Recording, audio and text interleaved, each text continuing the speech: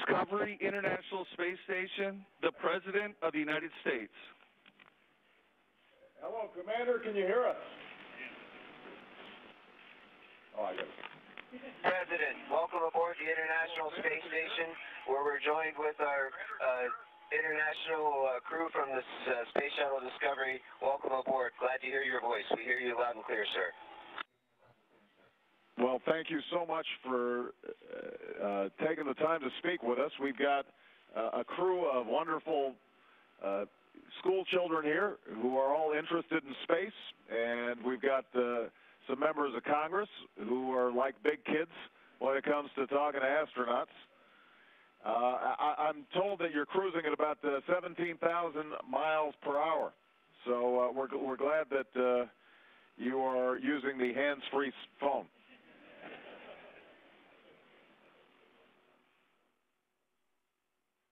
Mr. President, we go around the planet once every 90 minutes. It's quite a thrill, and it is very fast, and we see 16 sunrises and 16 sunsets every day.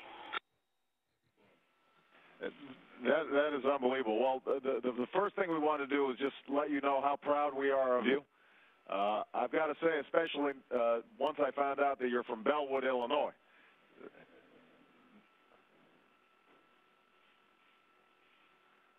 President, it was a beautiful place to grow up, and I have a lot of roots that are still there. Well, that's great. We are really excited about the project that you're doing. My understanding is that you are installing some additional solar panels on the space station, and that's actually going to increase the number of people that can work out of the space station. Is that correct? Sir, that's correct. We've roughly doubled the amount of solar power available for experimentation and for supporting a larger crew, and we hope to go to a crew of 6 and a more aggressive experimental program this year.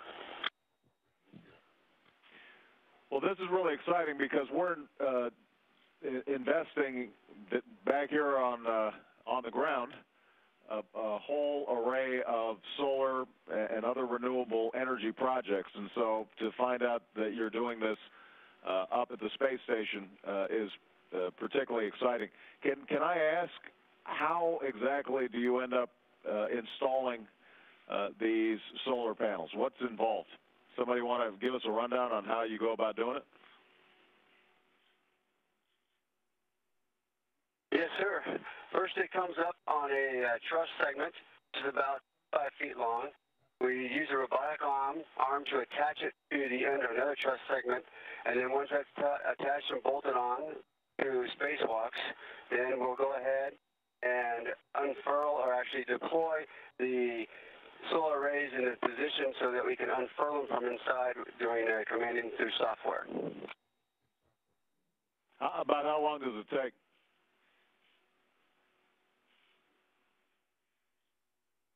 Spacewalk, we put it all together about 6 hours, but to actually do the commanding to actually deploy them out to their full length only takes about 2 hours. Well, obviously, we're really proud about the extraordinary work that our American astronauts are doing. You are a representative of the dedication and sense of adventure and discovery that we're so proud of. But one of the things that's wonderful about this is that it is an international space station, and I know that we have our Japanese and Russian counterparts on board as well.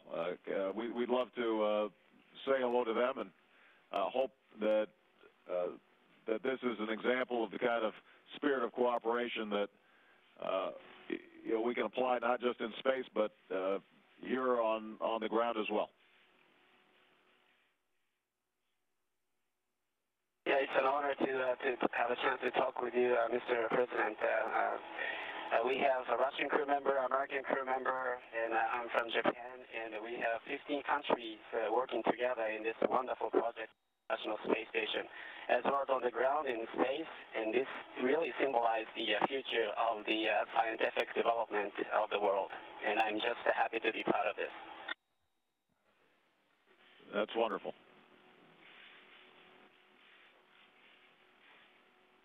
Mr. President, we work together to everything. It's really, really important for us. And American, Russian, Japanese, Italian, and to everybody, all people work in the space for peace. Now, I notice you're bouncing around quite a bit there, guys. Are you wearing something to strap you down, or are you about to float away?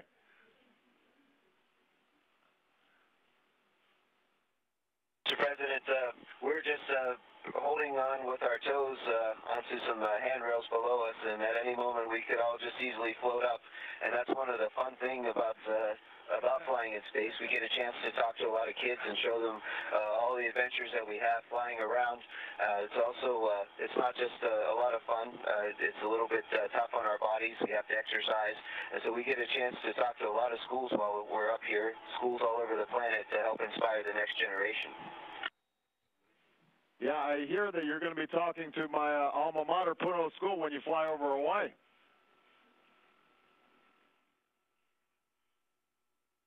I'm looking forward to that, sir. All right, well, you tell them aloha. Listen, we've got a bunch of young people here. I want to see if any of them have some questions. Anybody have a question over here? Okay, hold on. We've got a young lady right here who's got a question. As an astronaut, what do you eat? Did you hear that question? They want to know what you guys are eating up there. We're eating really well. We eat a lot of, it's prepared in NASA, but it's kind of like a backpacking food. It's dehydrated, rehydrate it, and warm it up. We also have food similar to meals ready to eat that they use for the military and that a few of us ate last year when the hurricane came through Houston. Do you guys still drink Tang up there?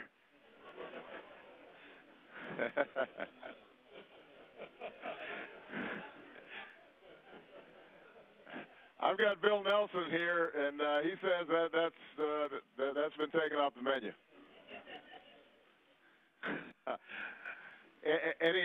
That's by the way before the time of you young people. We used to drink Tang. We got a young man right here. Hold on one second. Can you play video games in space?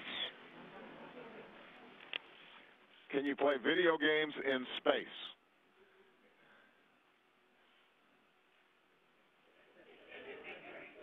We can, in fact. And in fact, a few years ago when I was up here for 6 months, I had a video game that I used to play in my spare time. Unfortunately, we don't have much spare time. So we can. We have a lot of laptop computers, but for the most part, we stay real busy doing real work.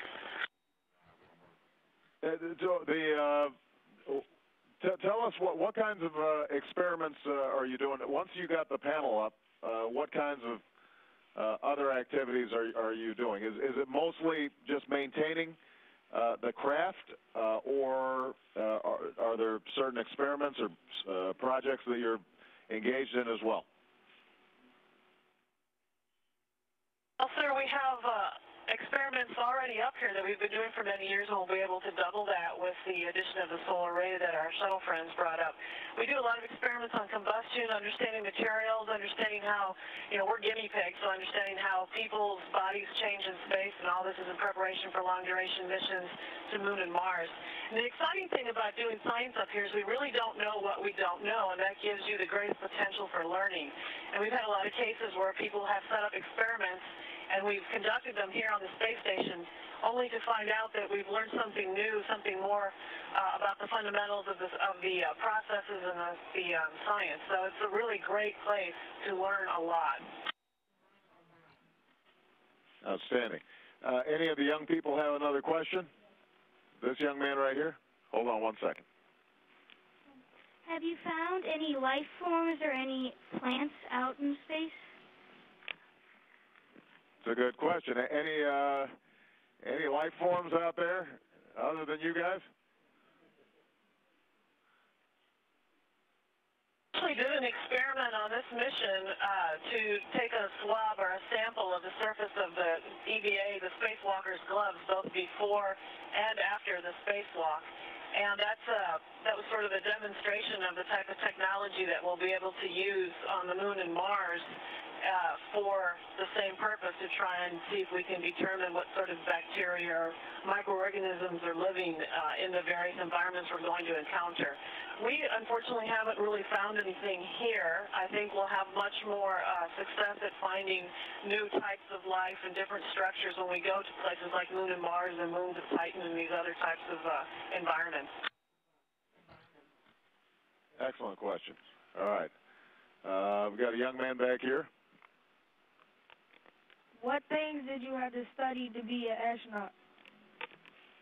All right, that's a good question. You guys are all extraordinarily trained. What, if we've got some budding astronauts over here, what should they be doing? I'm assuming they better hit the books on science and math. That's you got it just right. One of the beautiful things about getting to work here is you can study just about anything that you're really interested in. Science and math being a big part of it, but we have medical doctors, geologists, engineers, and physicists in the group here with us. So it's pretty much anything in the math and science field. We've got a couple of school teachers here with us, so studying education as well as the math and science. But there really is room up here for everybody. The important part, though, is to work really hard and do well in school. It'll make a difference in your future. And what about fitness requirements these days? You know, some of us remember watching The Right Stuff, where, oh, that's pretty impressive. Well, Mr. President, the fitness requirements are still. Go ahead. I'm sorry. President, the fitness requirements are still there.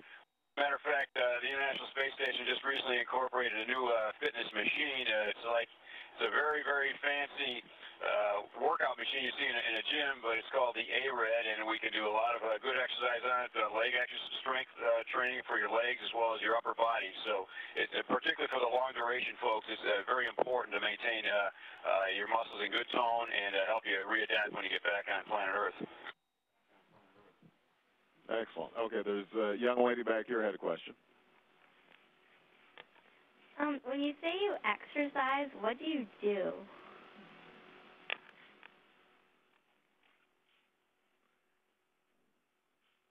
Well, we have a couple of different exercise machines up here. On the space shuttle we brought up, it looks like a bicycle that you would find in a gymnasium, so we can use that.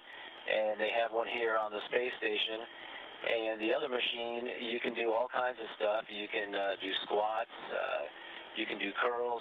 We have a lot we can do. We also have a treadmill, so you can go ahead and run up here in space.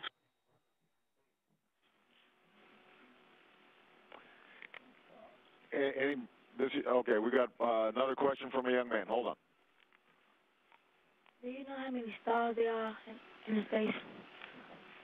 Asking how many stars in space. I'll be interested in hearing the answer to this one.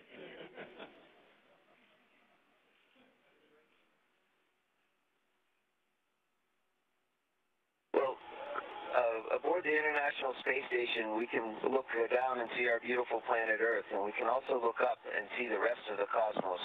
And we can see that there are so many stars out there that it's very hard to count them all.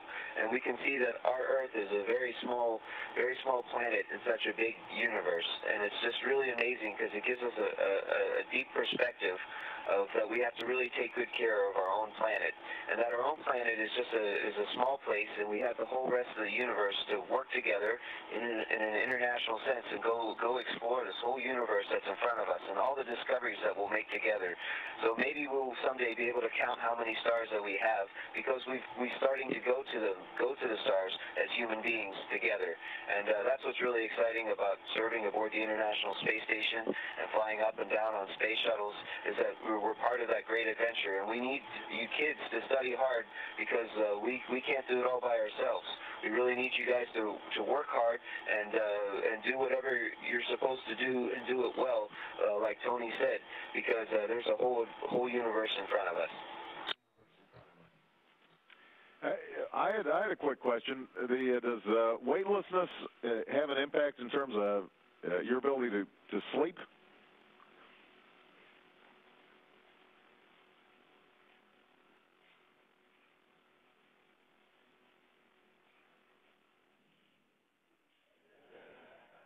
Sir, we just arrived here just a few days ago, and it's taken a while getting used to. For me personally, missing a pillow.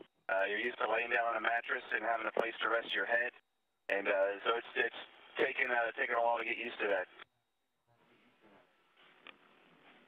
Well, I know the kids got a chance to ask some questions. I want to make sure that if there are any members of Congress who've got some questions that they're interested in, that they've got a chance too.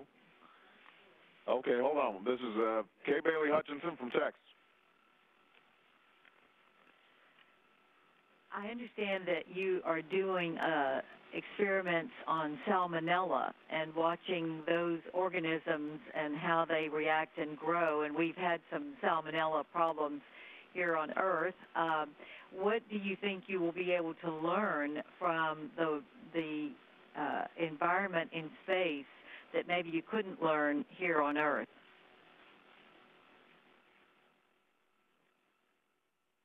Actually going to have a bit of a hard time answering that question. We do indeed have an experiment called the National Laboratory Program Vaccine Experiment, in which salmonella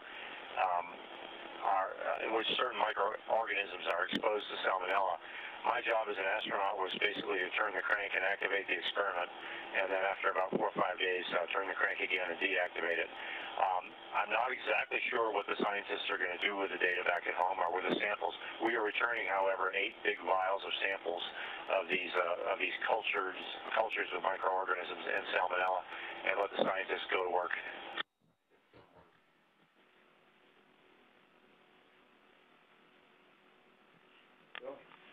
This is Bill Nelson. He knows a little something about this stuff. Hey guys, I wish I were up there with you. You are just getting to the point where it's really looking like a full-up national laboratory where we can really do the experimentation. When will you have it full up, ready to go, where we can then reap the results of that $100 billion investment?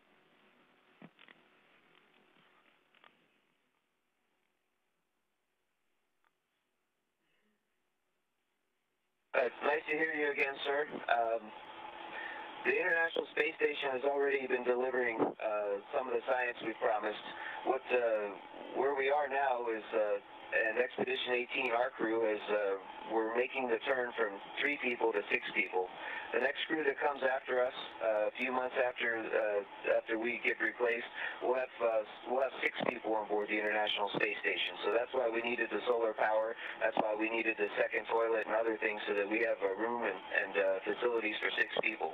And once we have 6 people, we'll have enough time and energy, solar power, I mean, to run all the experiments that we can. And then it's just a matter of getting enough experiments up and down from the space station to really reap on that science. We've already been delivering, and we got a lot more to come. And like Sandy said, there's a lot of things we don't know, so there's some really interesting discoveries out in front of us.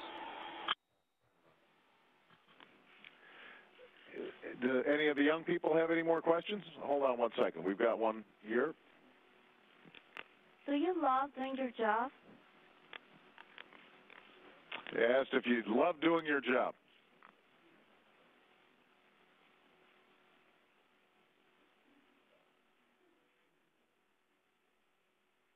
Yes, it's wonderful to work in space. Ever since I saw Apollo 11 lunar landing when I was 5 years old, I always longed for going to space and work. And here a dream came true. I had to study hard and work hard. But I'm so happy to be here, and I'm loving living here and working with so many wonderful people here. Just a couple of logistical questions. How long did it take from the time of launch? How long did it does it take to get to the space station?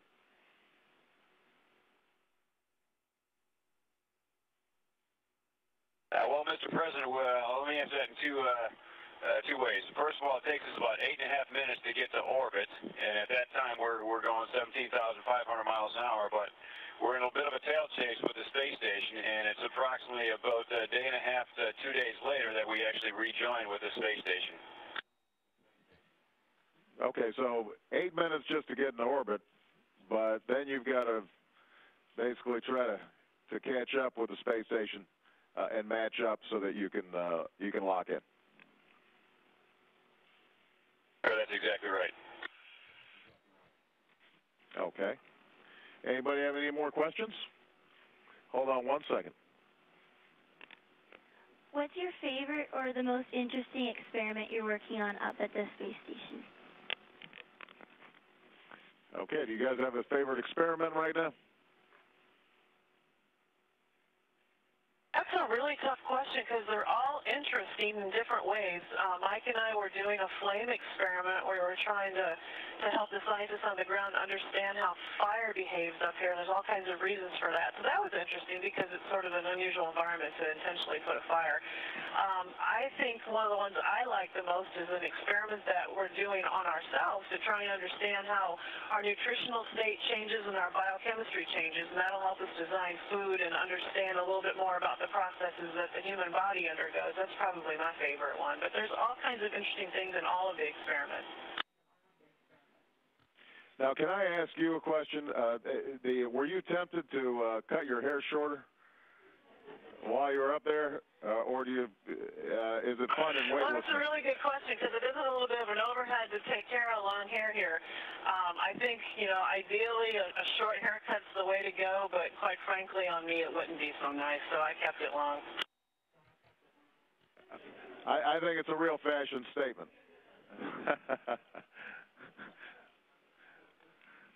Hold on one second. We got another young man back here. How much spare time do you have in the day? How much spare time do you have? It sounds like you guys are pretty busy. They do keep us pretty busy up here, and we have a very tight schedule that starts from the moment you wake up until the moment you go to sleep. But they give us a little bit of time in the morning to get yourself ready, get yourself cleaned up, have some breakfast, and the same in the evening. So we can use that time to either call down to our family and friends or maybe even check our email and see how things are going back on Earth. Now, that's interesting. Does email work pretty much the same between the space station and computers here on Earth?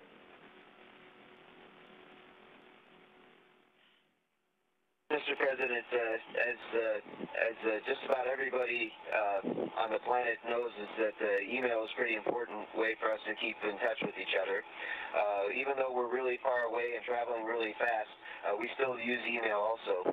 Unfortunately, we only synchronize our emails once or twice a day, sometimes 3 times a day, so it's not as fast and instantaneous as we are used to on the ground, but even so, it's a really useful way to get in touch with other people.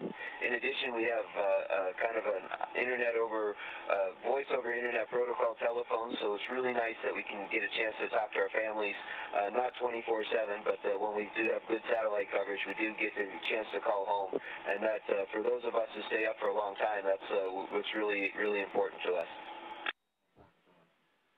Excellent. All right. Well, I know that you guys probably have a whole bunch of stuff to do, but I think that we may have one more question from a member of Congress. Hold on one second.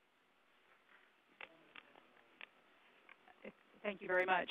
My name is Suzanne Cosmas, and I actually represent Central Florida, the area that includes the Kennedy Space Center. So I want to first thank you on behalf of all Americans for your service to us and for what you represent in terms of America and our supremacy in space exploration. along with our international partners, and for what you're doing there at the International Space Station. I had the honor of being at the Kennedy Space Center last week when you took off, and it was a fabulous, absolutely fantastic launch, and so I wished you adieu from there, and now I'm wishing you hello from here.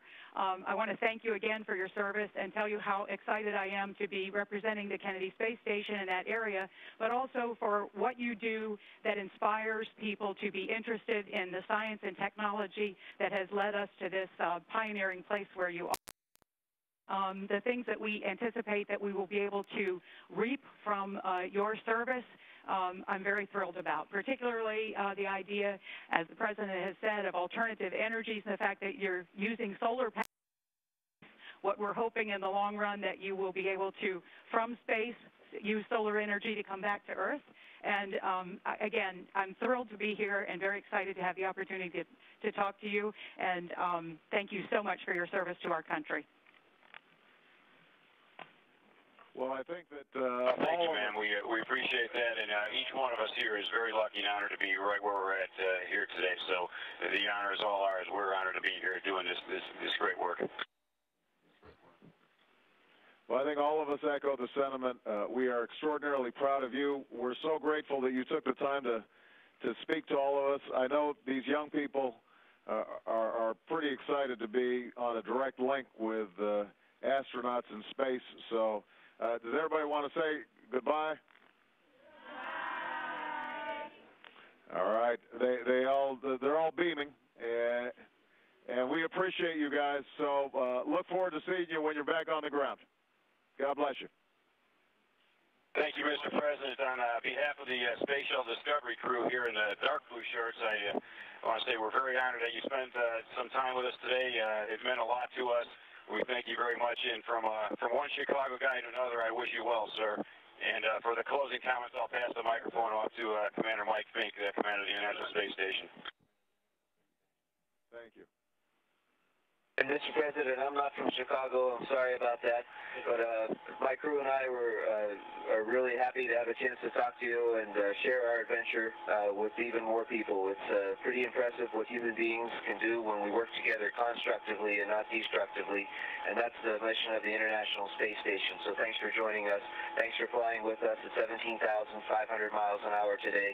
And we're glad to have a chance to share it with you and the distinguished members from Congress, as well as all the kids out there. So everybody, thanks again for joining us. Thank you, guys. Bye-bye. And Discovery ISS, this is Houston. That concludes the event. Thank you, Mr. President. Discovery ISS, we are now resuming operational space-to-ground communications.